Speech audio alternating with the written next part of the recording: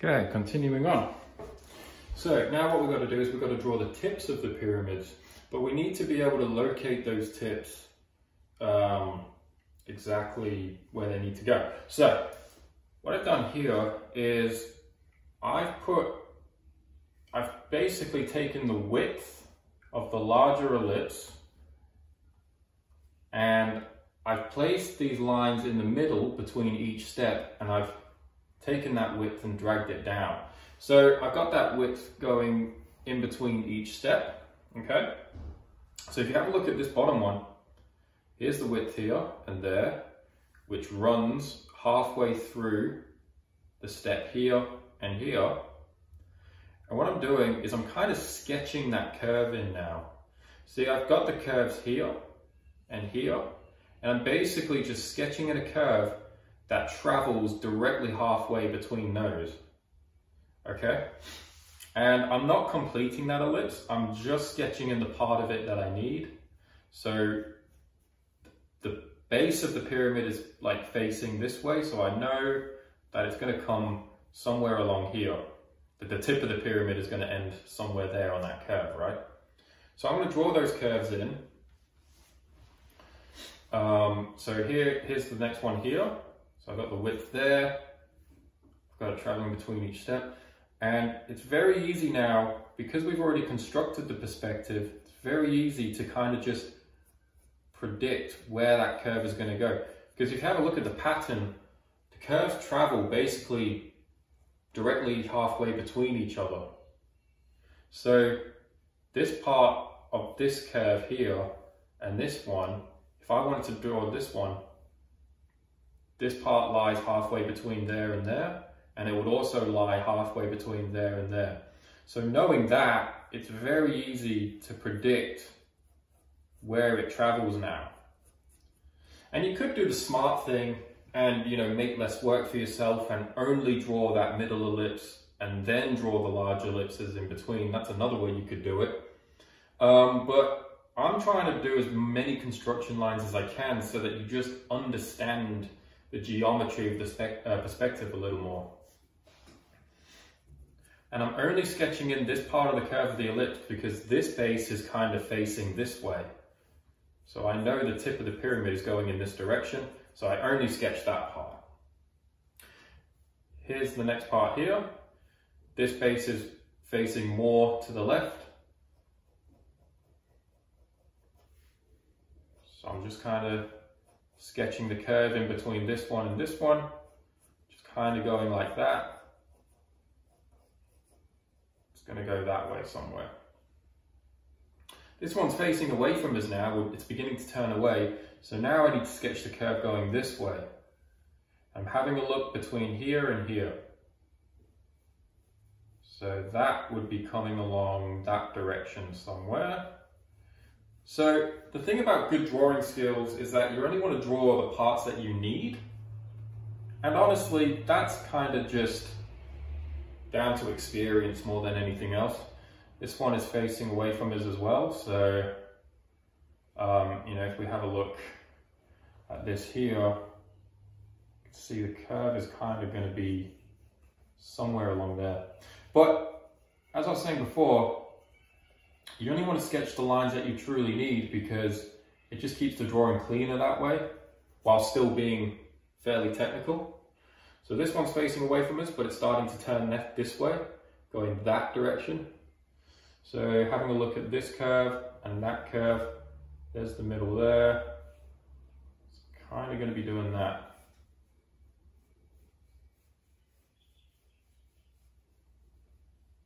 So yeah, by only drawing the lines that you need, you keep the drawing clean and it's more readable as well.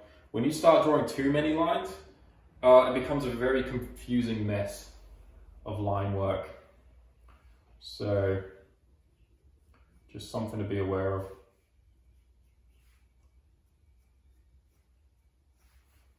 And that's the thing, it's definitely a more technical approach to perspective, but it's not quite a technical drawing. Technical drawings have a lot of measurements, they have a lot of lines. We're doing more constructive drawing. We're just constructing the parts that we need to get the job done. Okay, so this one's kind of facing towards us again now. We're seeing that bit there, so let's have a look. So it starts there. I want to sketch that curve that runs in between this one and that one.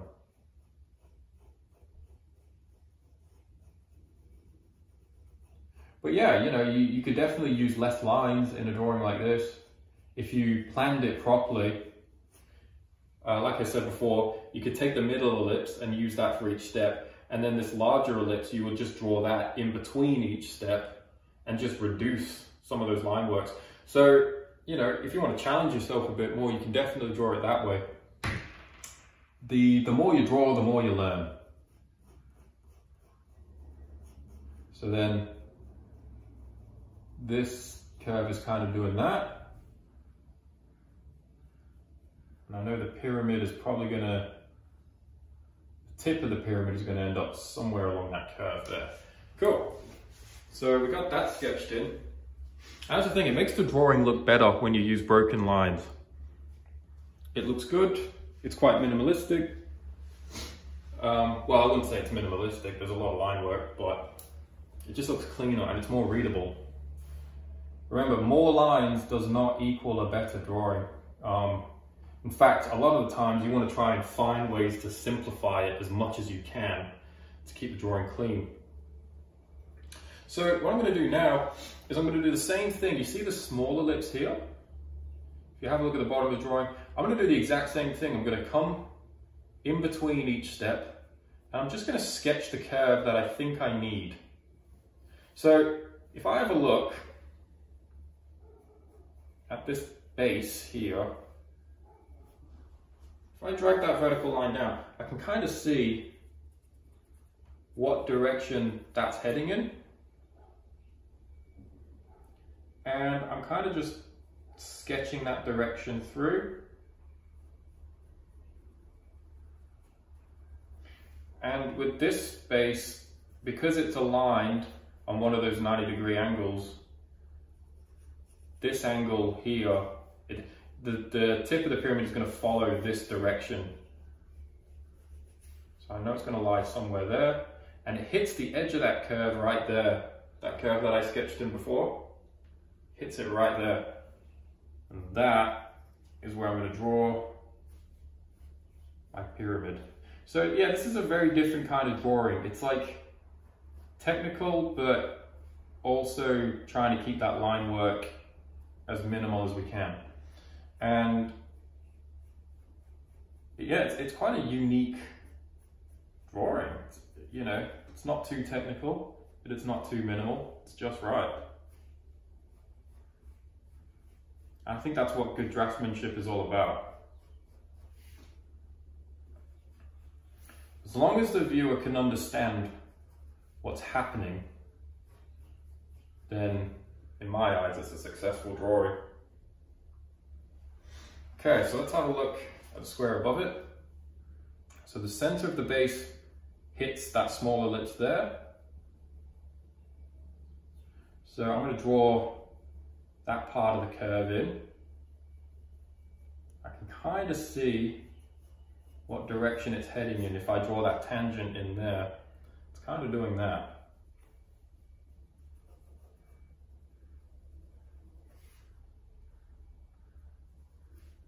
So I'm drawing from the center of that base, following this curve and that curve.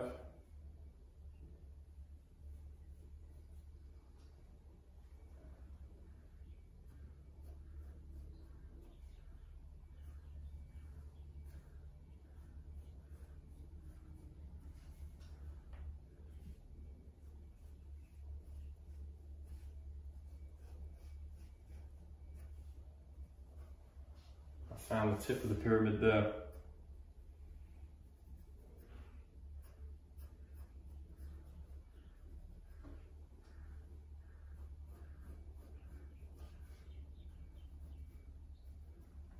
Let's keep going. So this one, let's have a look. I'm going to draw a vertical line through this base, and I'm just having a look at where it hits that small ellipse there and the one under it. So through the center of that base, I'm kind of duplicating that part of the curve like that. Having a look at where that tangent is sort of taking me. It's taking me in a direction going this way, it seems.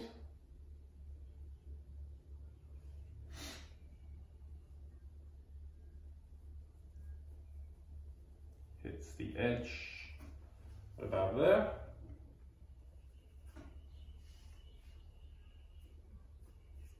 I think there's quite a few different ways you could draw this structure. Another way you could find out what direction the tip of the pyramid is going is if you drew an ellipse that hits tangent with the base and then try to find the minor axis of that ellipse. And that minor axis will also give you that same angle, provided that you draw it well. I don't really do it that way because I think that's kind of hard. But if you're a very good draftsman and your ellipses are really good and really clean, that's another way you could do it.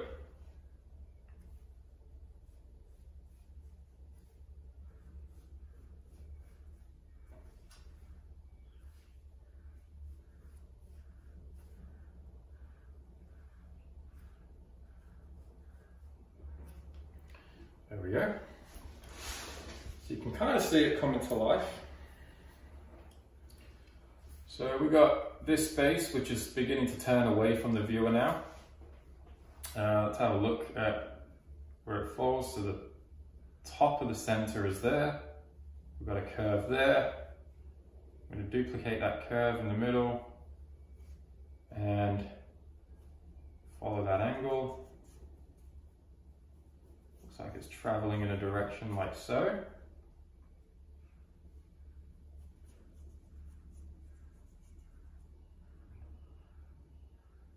And then there's my curve of the outer ellipse there.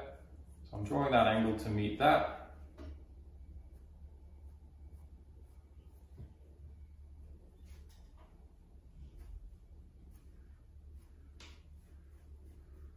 And I always, when I draw these kind of structures, I always work from bottom to top. But you could work from top to bottom. You could start from the center and do it that way. For me, it's just easy to visualize if I draw from the bottom to the top. So I'm just connecting all those points to the tip.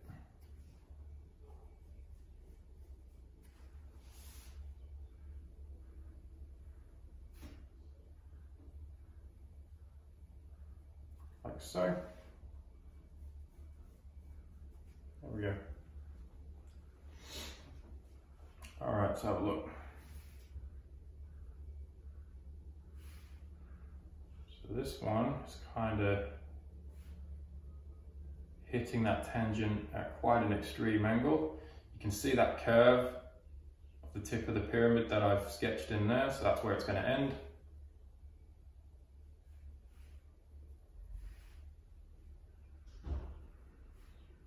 Kind of taking me, let's see.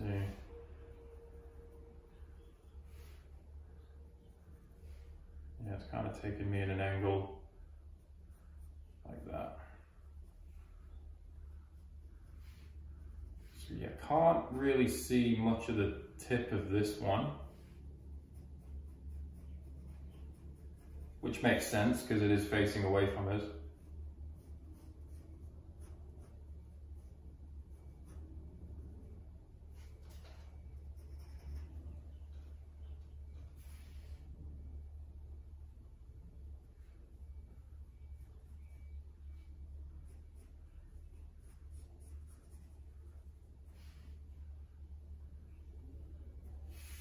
Okay.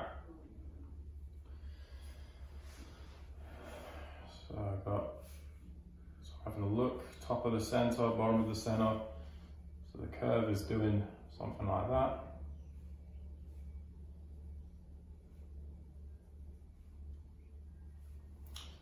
my minor axis is coming this way.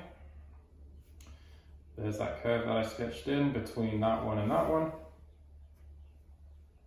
I'm going to draw that angle in. That's the thing, your angles don't have to be absolutely perfect.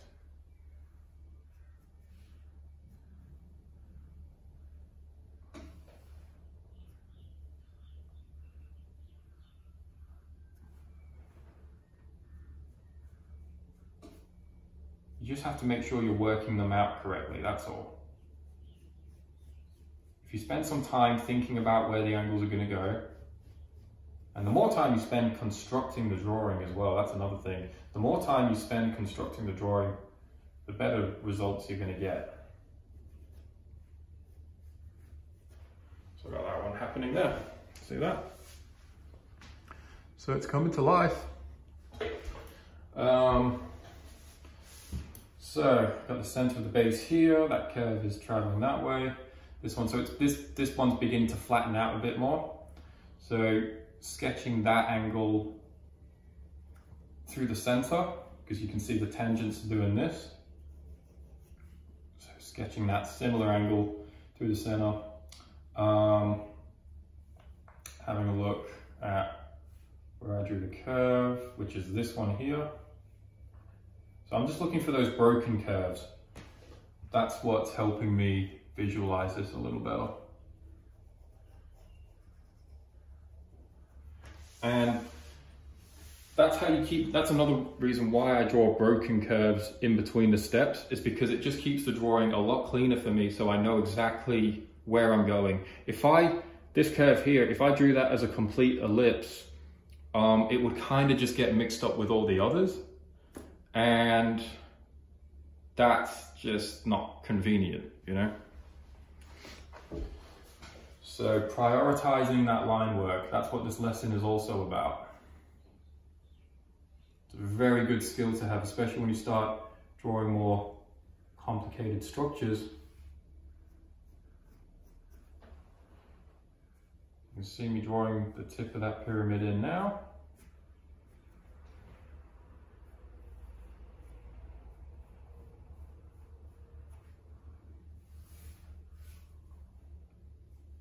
That one goes there.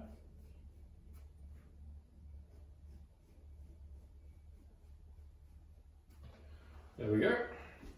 And I got one more to do. So having a look at that tangent there, this is also sort of flattened out. Here's a tangent of that center, so it's kind of traveling in an angle similar to that. There's that broken curve in between each step.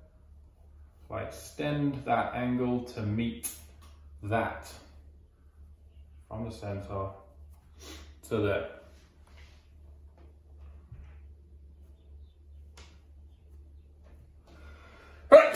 Oh, excuse me. No.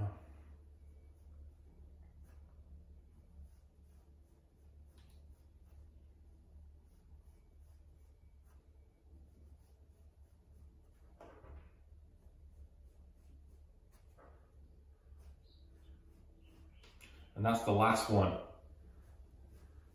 So there's a few different ways you could have approached that lesson.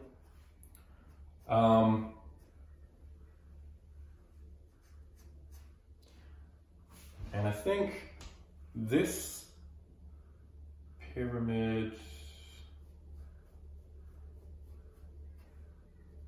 I can't actually tell if this part of the pyramid is in front of this. No, this one, yeah, this corner is in front of the slope, yeah.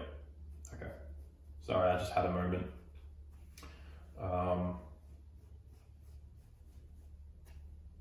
Yeah, there's a few different ways that you could approach this task.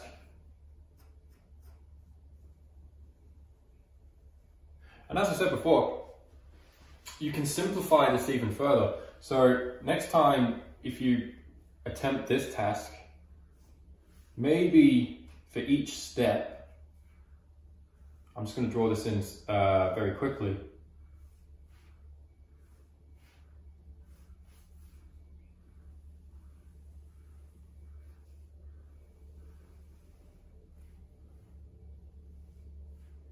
So let's say that's each step there. So these sort of square steps for the bases, you could draw those in, and then the large ellipse you could draw halfway between that, and then that way you could simplify the drawing even more.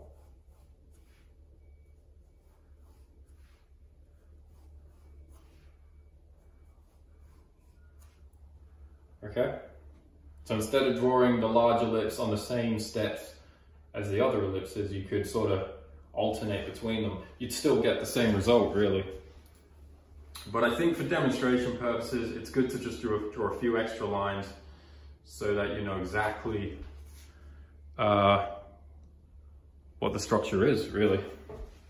So these sort of lines that I drew, these sort of cross sections that I've done in the pyramids, let's complete those.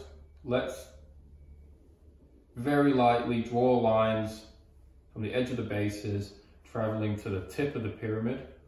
So we're drawing those cross sections in. I need a different pencil, that one's not very sharp. So drawing the cross sections of the pyramids in.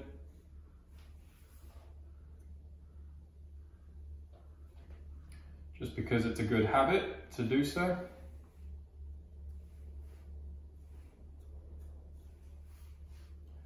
And the sections that are meant to be invisible behind the structure, just use broken lines. Just use broken lines traveling to the tips.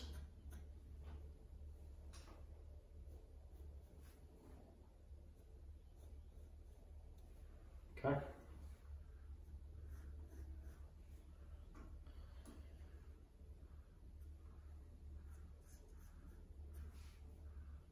Always a good habit to draw cross sections wherever you can.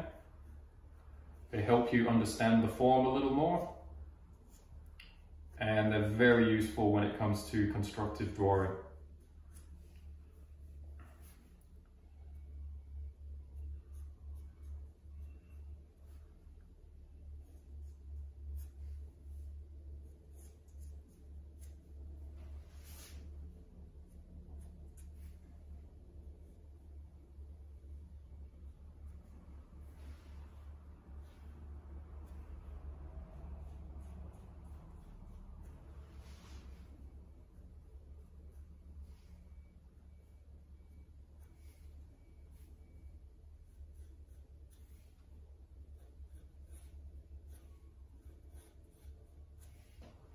So yeah, this lesson's probably been a bit more complex than some of the other ones that we've tackled so far, but practice makes perfect. And the more you do it, the better you get. And it's a great exercise. It's a fantastic exercise because it just improves your understanding of 3D space a little more.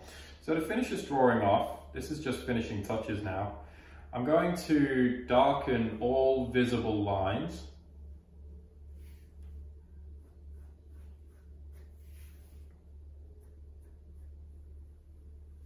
And that just kind of shows the structure off a little bit more.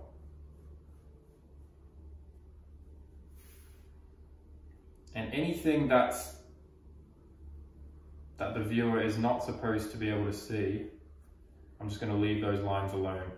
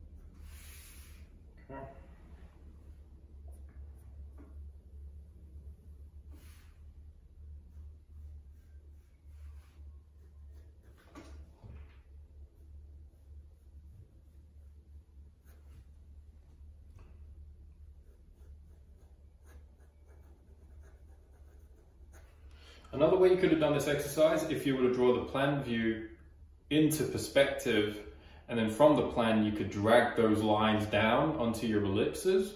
So that's another way you could have done it. But I don't like to do that. I try to construct as accurately as I can in perspective without the use of the plan, if that makes sense. Because I'm always trying to keep that drawing as clean as possible.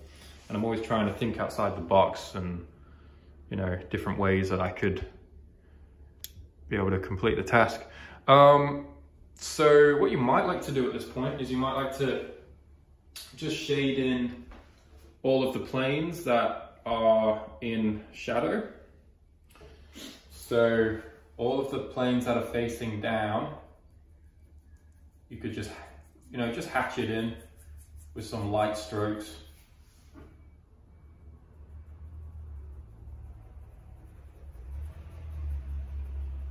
And I would just leave this as a sketch, so I wouldn't try to render it too much.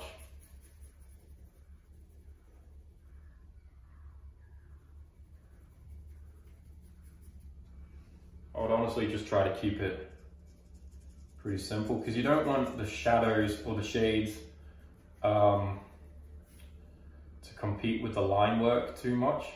So I'm hatching in very softly right now. I'm literally just using the weight of the pencil. And I'm just breaking up my strokes a little bit.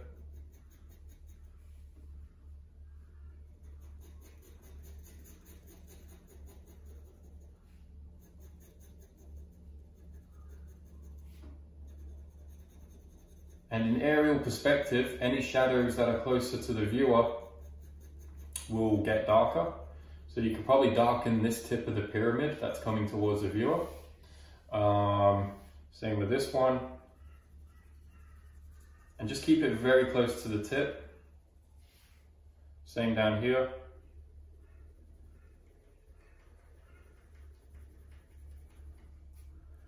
And, you know, just doing a bit of light shading like what I'm doing just helps to show off that three-dimensional structure a little more.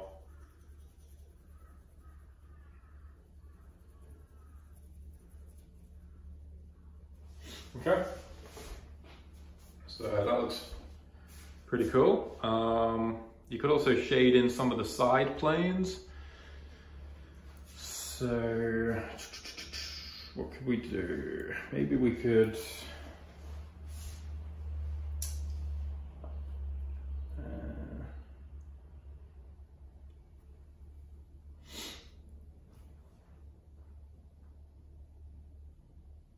probably shade in this one. So again, just some light hatching strokes for now.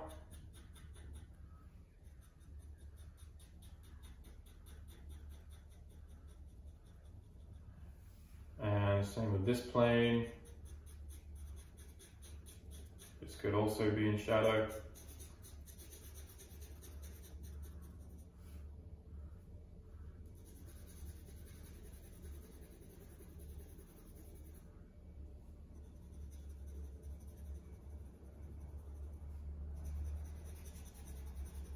But yeah, if you are going to do any shading, keep it very soft, keep it very light. Don't ruin the integrity of the line drawing, because the line drawing is quite beautiful in its own right.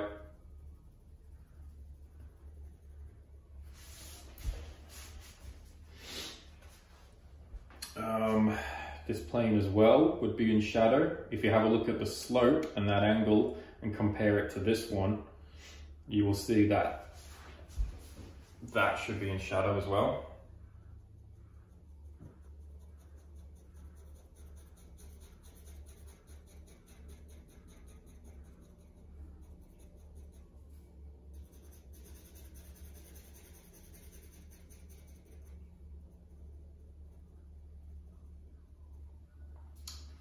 Let's have a look, what else?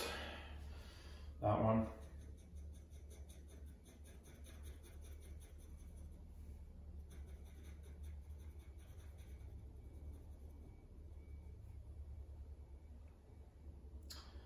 And perhaps this one as well. Definitely this one.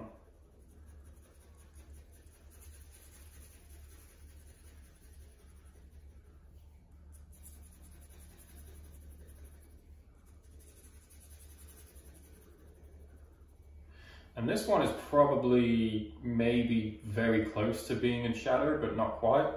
So maybe a few half tones would do for that. So just making that slightly darker than the light shapes.